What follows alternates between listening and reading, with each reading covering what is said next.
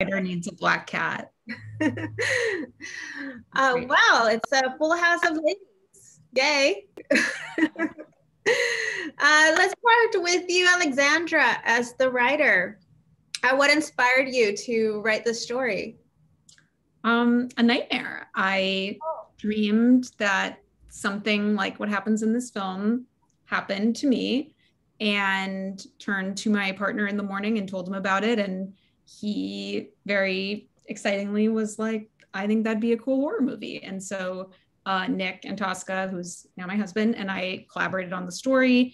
And then I wrote a script that found its way to Blumhouse and the Into the Dark family and Hulu. And now I think fits pretty well with the Valentine's Day holiday specificness of it all, though it just sort of started as a way to look at what can be really scary about intimacy and getting close to a new person. Very much so. What a way to remind people to be alert. And for you, Clara, what was a scene that you found excited to just shoot? Oh, I love this question. Also, just really quickly, Allie, I've heard you tell that story that this was a nightmare. Were you the Sam or the Tara in your nightmare? What do you think? I always project the Tara, but were you the Sam? I was Tara. Yes. Of course. Sorry. Okay, Nancy, thank you. I've been dying to ask that question. I should make that clear.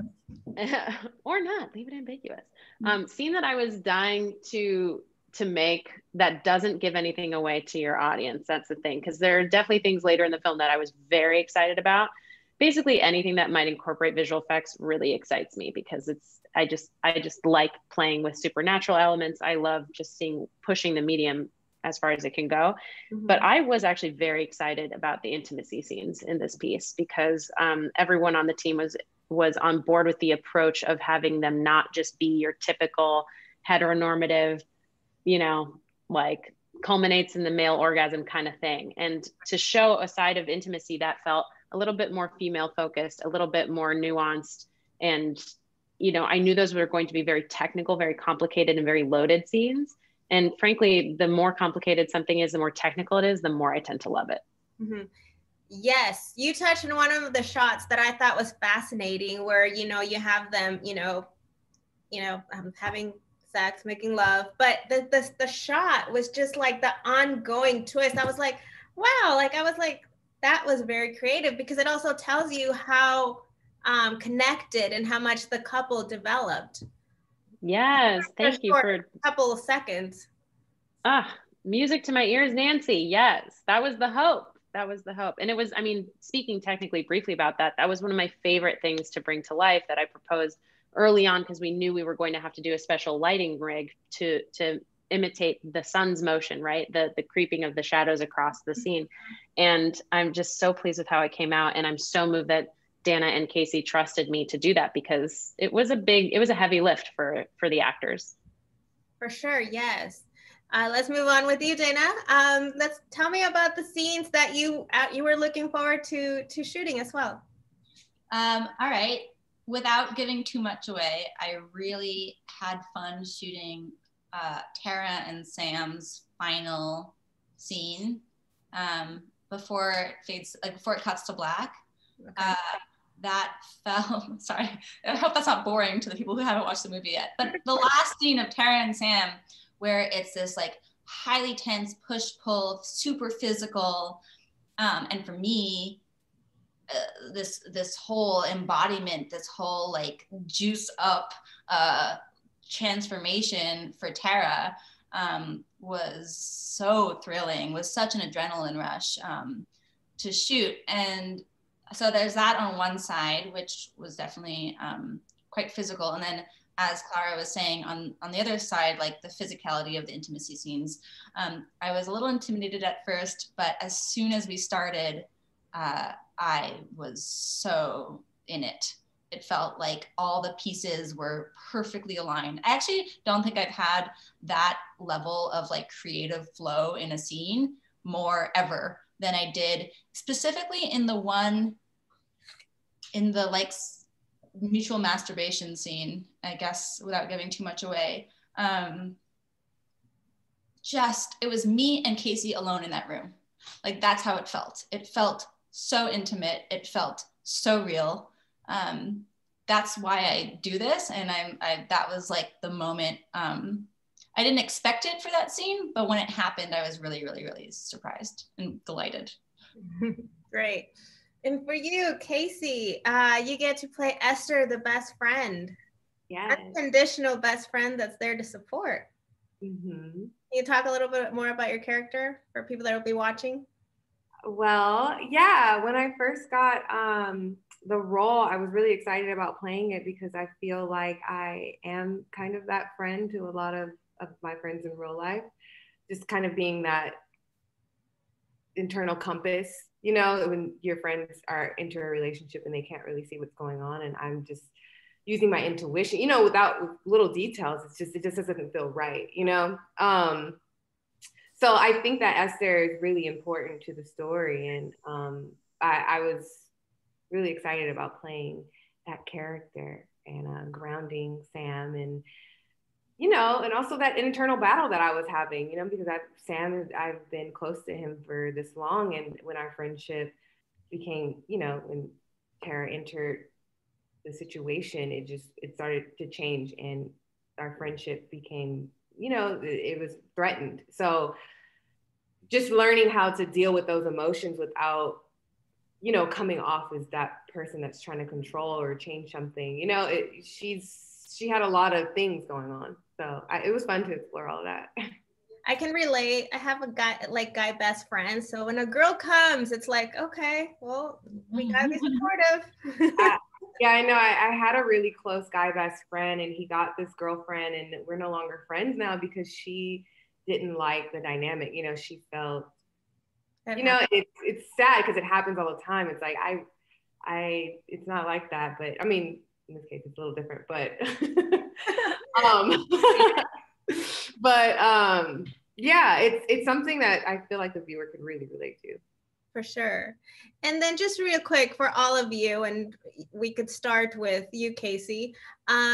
What do you say you like the most of this modern horror films now to the classic horror films? Well, I feel like horror films now really touch on like the things that people are really afraid of in this day and age. I think people are being really creative with that, and you're really getting to the psyche and like what's really terrifying to a human. Like, what are our fears? Like, and I feel like when we get to know our fears, we get to know ourselves more deeply and intimately. So, yeah. Good. What about you, Dana? That's a great question. I would say that I like the direction, as Kasey said, like towards the psychological and away from the camp, but I do also have a soft spot for some of the campy stuff. But I guess to get into something that scares you, that's close to your life, that can kind of get into the marrow of who you are, who you're with. You know, that's true in this film for sure. We've all had relationships that touch on what Tara and Sam have. And I love a slow burn. I love like something insidious and not super campy, something that sort of, as Ali has said in previous interviews, lives very much in the world of the real until it crosses that threshold. And that was really fun to explore with Tentacles. And for you, Clara? Yeah, I mean, I would still resonate with Kasey and Dana's answers. What I would think to add is just that as cinema matures as an art, because it's the youngest major art form, right? It was only born essentially around 1900.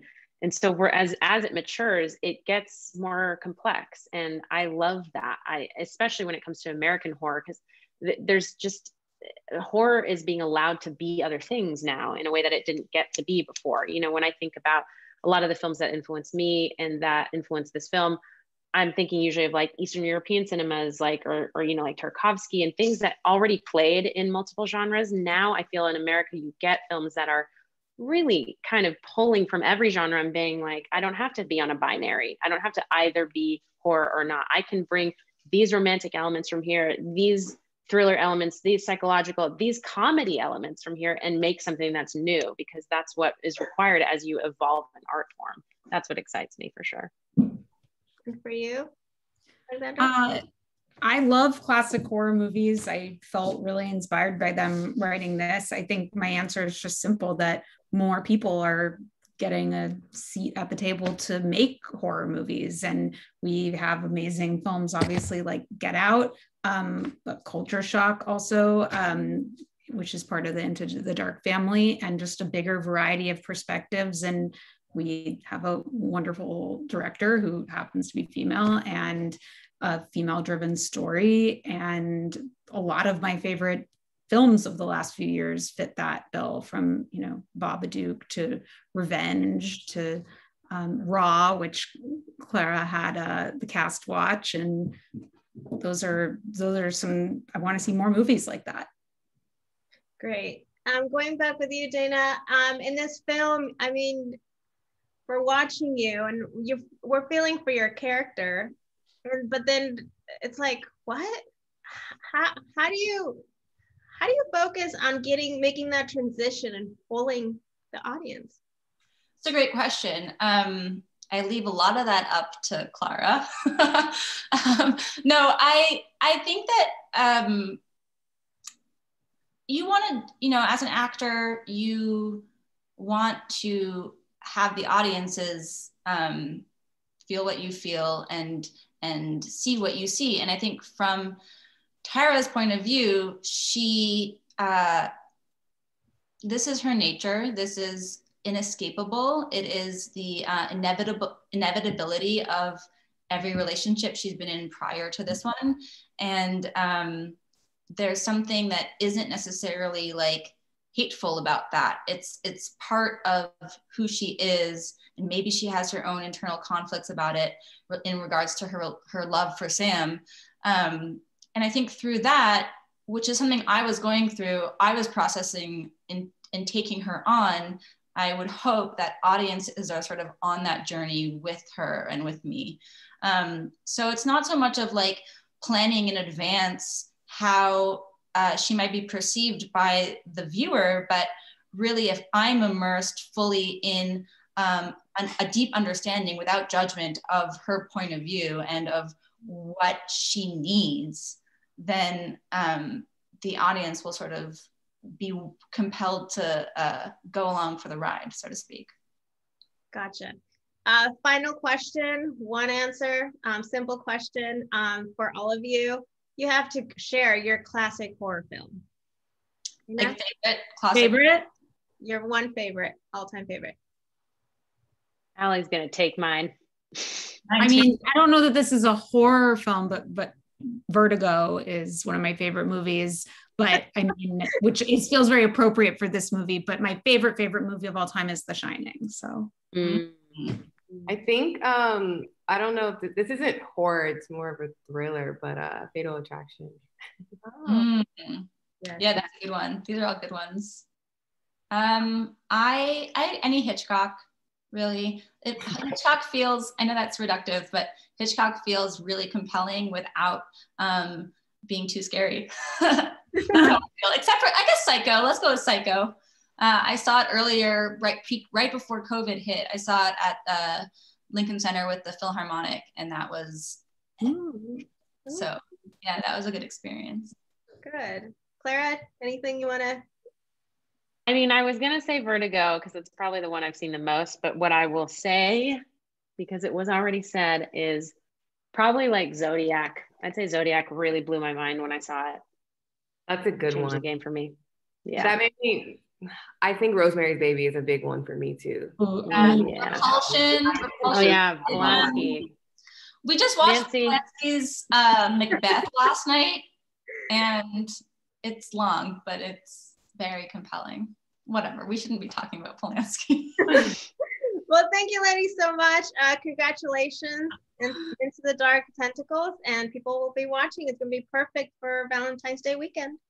Yes. so Thanks, much. Nancy. Right. Thank you. Thank you. Bye. Bye.